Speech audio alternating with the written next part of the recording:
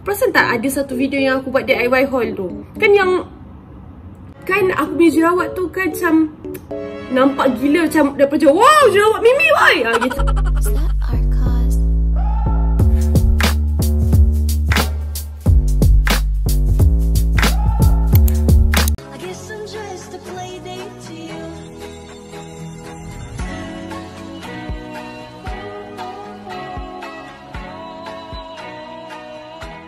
Hi guys, assalamualaikum. Welcome back to my YouTube channel.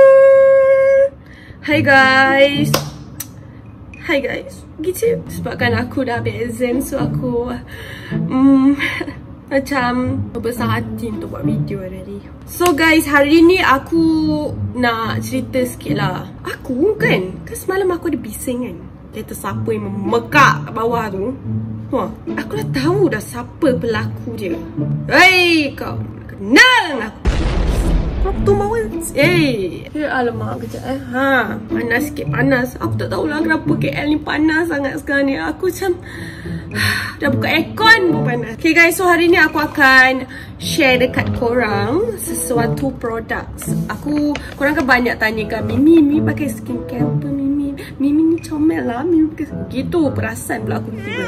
So aku akan share dekat korang satu skincare yang aku baru je try dalam seminggu macam tu kot. Tapi sebab aku masa aku mau pindah sini kan, aku tak pakai skincare sangat tau. Sebab aku macam tak biasa lagi. Muka pun gemuk macam tu, nak buat skincare, perasan je kau. So hari ni aku akan gemuk tak? Sorry lah guys, nak macam mana kejadian Allah gitu. Okay, so aku akan tunjuk kat korang skincare yang aku tengah pakai sekarang ni. Okay, so dia ada 3 produk dekat sini yang aku baru try pakai, which is the product's name ORYN SKINCARE. ORYN, okay. Korang ni produk yang aku nak pakai, okay. So kejap alah, akan kabut lah aku hari ni. Hai guys, aku sudah kembali dalam rancangan. Aku pun tak tahu rancangan apa, tapi segmen yang aku nak cerita pasal skincare rutin lah. Okay, so tadi ada some technical problem. Bateri tak ada lah, apalah, semualah Mimi lah kan, biasalah tak prepare. Okay, so aku akan share benefit of each skincare. Tapi sebelum tu aku nak cakap yang aku dah pakai ni dalam masa seminggu macam tu kot. So before ni kan aku pakai Sambai Mi lah, Sambai Mi je lah kan produk aku. Ya, sebab Sambai Mi tu daripada buah yuzu. Apa tak buah yuzu tu, buah kat Korea tu, aku pun tak tahu. Tapi ORYN ni dia daripada buah orange. Kau faham tak? Aku kan suka skincare yang berdasarkan based on fruit kan. Sebab nanti bau dia macam bila aku pakai tu macam I fall in love gitu kan. So panas, dah buka aircon pun panas. So aku akan ceritalah masa aku pakai tu. Dalam masa dalam minggu lepas macam tu lah, aku try lah pakai dia punya cleanser, dia punya moisturizer dengan clear gel. Clear gel ni kalau aku ada jerawat je lah. Aku ada ke jerawat sekarang? Macam tak ada. Tak ada. Tapi minggu lepas ada. Kalau kau perasan dekat sini ada, nampak tak? So dia dah macam dah hilang sikit lah. Kau perasan tak ada satu video yang aku buat DIY haul tu? Kan aku punya jerawat tu kan macam nampak gila, macam daripada jauh, wow, jerawat Mimi boy. Bodoh je. Okay, lepas tu aku pun pakailah ni clear gel for acne from ORYN SKINCARE. Okay, mula-mula aku akan pakai dia punya Hydra Bright Cleanser. So dia punya tekstur macam ni. Kenapa kau tak keluar? Dia tak ada bau. Walaupun dia base orange fruit, kenapa lah dia ni kan base orange fruit. Oh my god, kelang kabut lah aku punya ni. Dia macam sesuai untuk kulit kering lah. Kulit kering. Sebab aku kan kulit kering kan. Kalau kulit kering kau tahulah kan, tak elok pakai macam yang foam tu. So dia kena pakai yang macam cleanser yang macam mana aku nak cakap, yang main-main macam tu lah. Tiba jadi beauty vlogger. Tak ada. Macam ni. Dia tak ada bau tau. Kan aku yang tak bau? Tak lah. Tapi as far as aku pakai, dia ada bau sikit lah. Bau orange sikit je. Dia punya kiranya macam fragrance dia tak banyak. Fragrance? Gitu. Tu bila aku dah kejap aku basuh tangan lah. Okay, as tu lepas aku pakai Hydra Bright Cleanser from ORYN ni, aku pakailah dia punya moisturizer. Kan basic tu, cleanser, moisturizer dengan acne gel. Acne gel tak adalah basic, tapi kalau kau ada jerawat kau tepek mungkin dengan izin Allah esok hilang. Okay, so so ni adalah dia punya moisturizer. Aku memang jenis dia kalau pakai moisturizer kan, dia punya cap ni aku takkan buka, sebab nanti kalau aku travel ke mana-mana senang. Ya. And dia punya moisturizer pun, dia punya bau orange tu tak kuat. Macam mana aku nak cakap dengan kau? Kau tahu kan bau orange macam mana? Walaupun kau makan orange, kau tak bau pun orange tu. Tapi kau kau faham je lah So aku pakai lah moisturizer dia. So far ni aku rasa moisturizer dia sesuai untuk kulit kering juga, and kulit normal. Oily tu aku tak sure, sebab dia jenis yang cream tau. Cream, dia bukan gel. Itulah, ni bodoh sikit. Itulah langsung review kat aku. Okay, and then aku pakai lah clear acne gel. Dia punya acne gel lah. Yang ni kuat sikit. Yang ni memang kuat sikit. Dia punya bau of orange. Dia macam moisturizer tapi dia bukan. Faham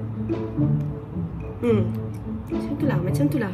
Susah aku nak cerita, sebab aku bukan beauty vlogger. Tapi okey lah kan, nak aku terangkan macam tu. Kau abaikan ni kata-kata semua. Kau ni macam penyakit kan. Berpenyakit sungguh hidup aku ni. And then aku akan share dekat korang benefit of each product. Okay, aku tak tahu sangat apa benefit dia, so aku kena baca. ORYN Skincare ni, dia punya faedah utama dia untuk moisturizer ni, ORYN Skincare. Sekejap aku tunjuk korang depan. This one apa ke? Gitu, macam beauty vlogger lah. Okay, so dia punya function dia adalah dia boleh melembabkan. Lepas tu dalam dia ada serum tau, sekali lah. And then dia ada primer. So kiranya kau nak pakai makeup tu, kau boleh, before kau pakai makeup tu, kau boleh pakai dulu benda ni. Sekali. Orang kata combo. Macam tu. And then dia boleh menjadikan anti penuaan. Dia lah bila kulit aku ni kan macam, aku macam dah nak tua macam tu kan, dah habis belajar semua, macam jadi mak-mak macam tu. So okey lah. And then nak pakai untuk krim malam pun okey juga. Untuk kesuburan kulit aku. Kulit anda lah, bukan kulit aku je. Kalau korang pakai pun it's good. Bagi aku suka sebab dia tak ada bau, faham tak? So means dia contain no fragrance. Gitu. Dalam moisturizer ni ada ingredients dia. Ada vitamin C, dia ada sodium hyaluronate Oh my god, macam carut pula. Niacinamide sama lah macam aku punya eugenizing tu. And then dia ada saccharide isomerate. Tengok benau bunyi dia. Ada natural phyto and hexapeptide. Hexapeptide aku pernah dengar. Okay, aku tak pandai sangat nak terangkan each ingredient, so aku akan letak kat tepi, korang baca lah sendiri. Okay, apa siut. And then next, cleanser dia. Dia punya benefit dalam cleanser dia, dia kata dekat sini, dia akan, kau pakai tu, kau akan rasa macam clean teruk muka kau. Maksudnya macam less oily. Tapi bagi aku, dia punya cleanser ni macam tu sesuai untuk kulit kering macam aku. Akulah yang rasa, tapi dia kata lain. Tak apalah, habislah aku betul lah kot apa yang dia cakap ni. Dia hydrate, dia clean, dia hydrate, dia brighten up kau punya skin. Okay, it's designed to reduce dry skin. Bagi aku, dry skin, aku rasa it's better for me to use it sebab aku kan dry skin. Tapi macam taklah, aku cukup yang bodoh. Mampus lah. Okay, dalam dia ada ingredients vitamin C, dia ada ingredients sodium hyaluronate panthenol. Cakap betul-betul Mimi. Dia ada niacinamide, dia ada saccharide isomerate dengan natural phyto. Okay, aku lapar tu. Nanti korang baca kat tepi ni. Aku akan letak. Biar aku layan perut aku je. Lapar siut.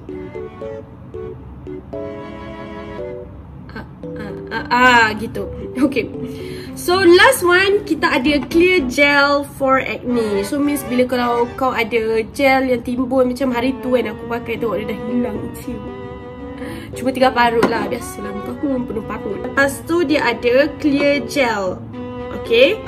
So function dia adalah untuk melawan kita punya jerawat, helps to fight our pimples.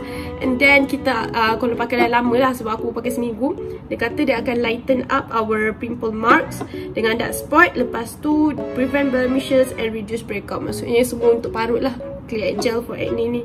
Mama, tapi kenapa aku pakai masa aku ada jerawat? Bodohnya. Lantak lah Mimi, pakai je lah kan. Aku nampak ada jerawat sikit, aku terus pakai. So maksudnya dia pakai after jerawat kot bagi aku. Ya kot. After jerawat sepatutnya. Aku pakai masa ada jerawat. Bagus lah Mimi, bagus. Tepuk tangan sikit. Okay, so ingredients dekat dalam ORYN Clear Gel. Sekejap tunjuk korang. Gitu, macam beauty vlogger lagi. Dia ada vitamin C, dia ada silanidioxalic. Belit lidah aku. Dia ada niacinamide. I love niacinamide. And lastly, dia ada allantoin. Okay. So nanti korang boleh baca ingredients dekat tepi ni. Okay. So aku rasa that's all for today. Kalau korang nak beli, kejap, aku lupa pula nak bagi tahu. Sekarang ni, ORYN Skincare dia nak bagi percuma 100 kit trial kit. 100 kit kan? Dia nak bagi 100 trial kit yang ada moisturizer, yang ada cleanser dengan clear gel. Kalau korang nak, korang boleh klik link kat bawah ni. Aku akan create link kat bawah ni. Tekan je link trial kit ORYN Skincare.whatsapp.my. So nanti kau akan terus dapatkan dekat link WhatsApp terus. Gitu. So kalau korang berminat nak dapatkan skincare daripada ORYN, so korang bolehlah pergi ke IG yang aku akan tag dekat bawah ni. Aku akan letak, and aku akan tag dekat aku punya description box. Okay. So aku rasa that's all for today. I hope I will see you guys again in my next video. Don't forget to, macam biasa, aku akan batak like. Don't forget to like and don't forget to subscribe to my channel. Okay, that's all. Bye. Assalamualaikum. Bye. Sampai berjumpa. Bye bye.